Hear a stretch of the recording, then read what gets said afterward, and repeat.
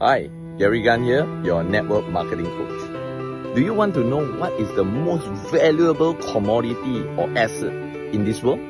No, it's not a diamond. No, it's not a Bugatti car. No, it's not a big plot of land, okay, that has all the natural resources in it. No.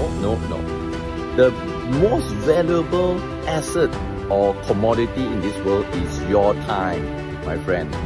Your time. Do you realize that every single second your time is slipping away? So you must ask yourself this question: is every single second when you are aware of things, when you are awake, okay, is that every second above the happiness index or below the happiness index? Is it something that you are enjoying, or is something that you are dreading? Is it something that you wish you are not doing, but because you have to do it for money maybe, or for your family, like you say, a lot of people say, I'm doing it for my family? Or is it something that you are just so rejoiceful every single moment because you have found it, you have able to use your time to do everything that you want? Now, if the answer is yes, I'm able to control my time, I have all the freedom in the world, that is great. Because why? Time is your most limited asset.